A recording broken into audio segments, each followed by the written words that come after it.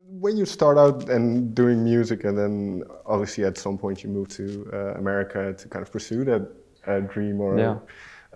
did you have any expectations or any Um, feelings of how it might be? no, not really. It's a good question because I didn't really know what to expect. Exactly relocated to the U.S. and quickly we were on the road. Honestly, just start building up and getting exposure. So that was about 5 or 6 years ago that I moved to the U.S. and kind of been constantly on the road since. Until maybe, like I said, about over a year ago, kind of got a little bit of just time and space to focus on the record, and not rush it, and like have a little bit of time to really dig in. Because that's one of the dangers, I suppose, when you're that busy, that the album becomes rushed. So what was it like for you did you make a point of it, kind of saying? Yeah, exactly. I was very clear on that and had great support from my team, to not rush it. I knew that was important. So that was great. And usually I think it's for certain bands, it's the second album that they talk about as the difficult second album. I think because the last album did so well, for you it's this. Did you feel any pressure personally? Because as the principal songwriter and I mean, not really. I put as much pressure and as much affection into each of my songs and albums. So this one is different just because, I'm not the same age as I was when I was doing that, and there's, that's just life. It's different, from time to time. But no, this one is just felt good. I mean, I have so many songs written already, so that's never a problem for me. It's not, the pressure doesn't get to me that way. Like, I always have songs. That's not going to be the problem. But it's always an emotional thing to go through recording your album and kind of to search for what each song needs and so on. So that's always just, a process. Can you kind of paint me that picture? What is it like a day for you? Well, like you mentioned, the day off or something. What would it look like in terms of you being in the studio? Well, it's maybe different when I'm on the road and just jumping into the studio one day where I kind of maybe have one engineer with me or anything. But this studio process has been kind of a puzzle because maybe I had some demos that I was trying to use and then add to it, or I was coming completely fresh. I decided to work with very different people, producers, and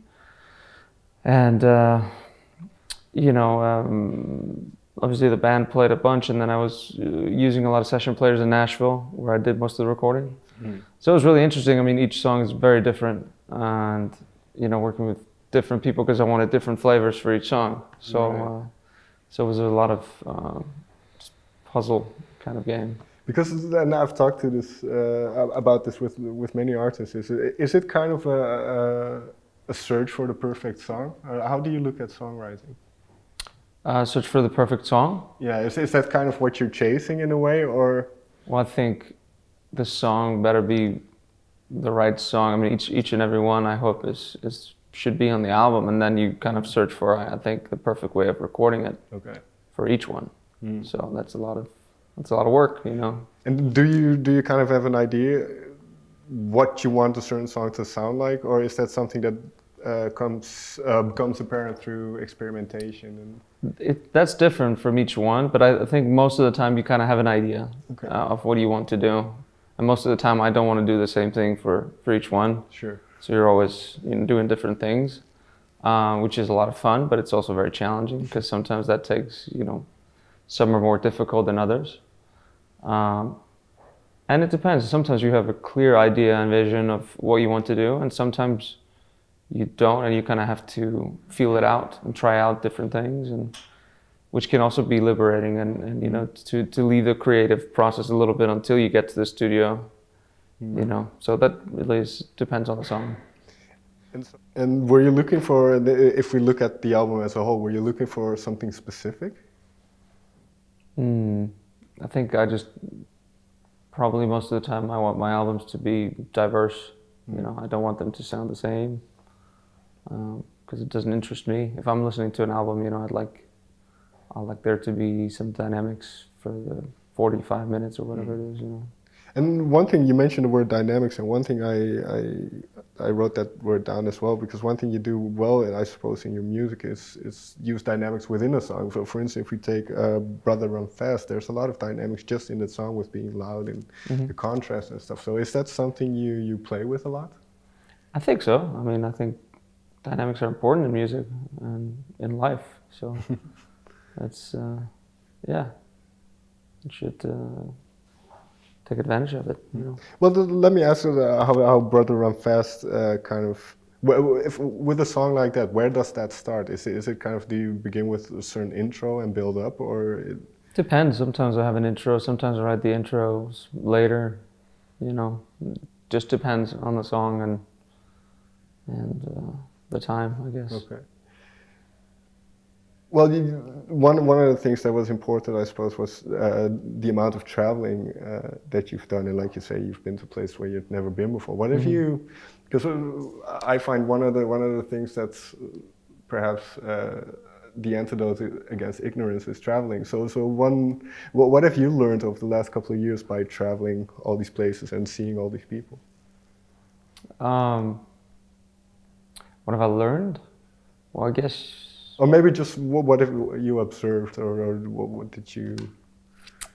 Well, that's a tough one because you usually don't have much off time. So, I mean, it's kind of common within musicians, you know, you travel the world, but you've only seen buses and airplanes and hotel rooms, you know.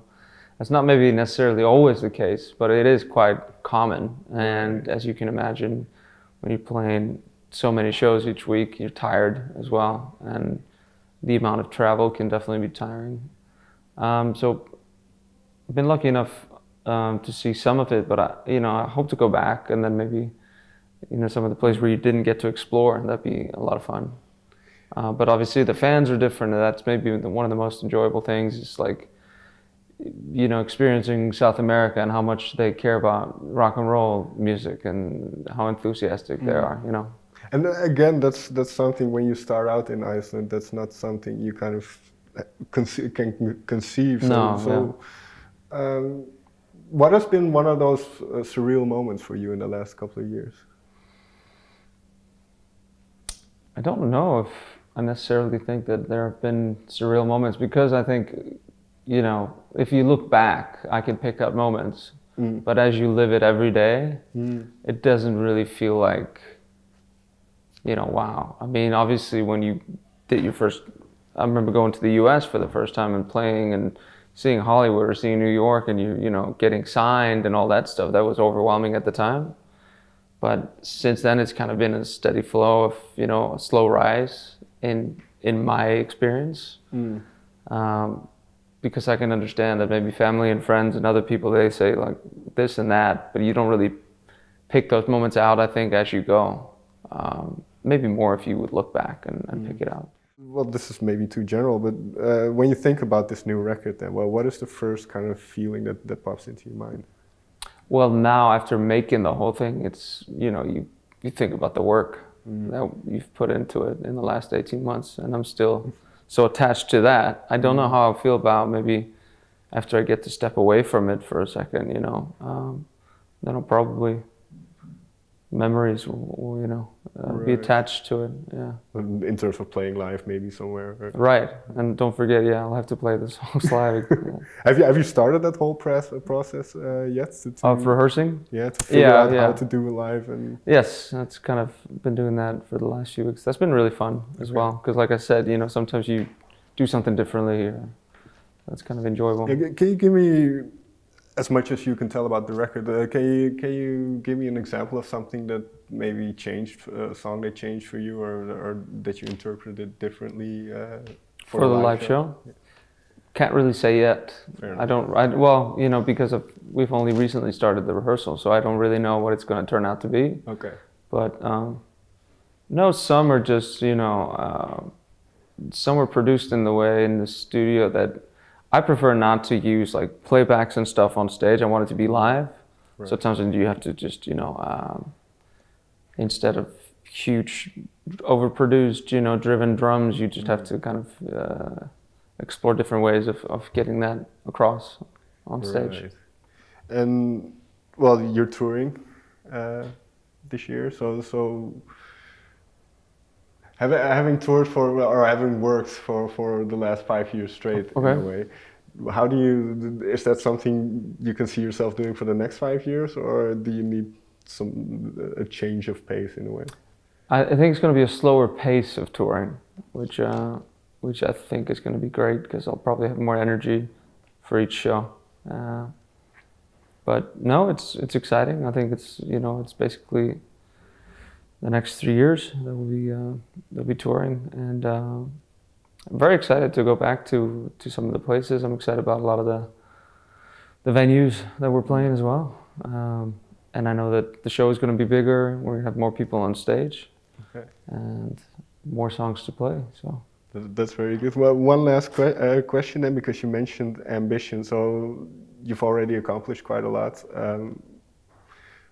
Where's the bar for you? Well, what do you still want to achieve in terms of artistry, in terms of creativity? Well, maybe even success in the more... For sure. I think, just have so much music that I'm dying to get to, but it's just with time and it's always a process to make these albums, but I'm very fortunate to be able to, and I really hope to just carry on same path. Sounds good. Yeah. Julius, thank you very much. Thank you very much. Thank you. All right, that's it. Great.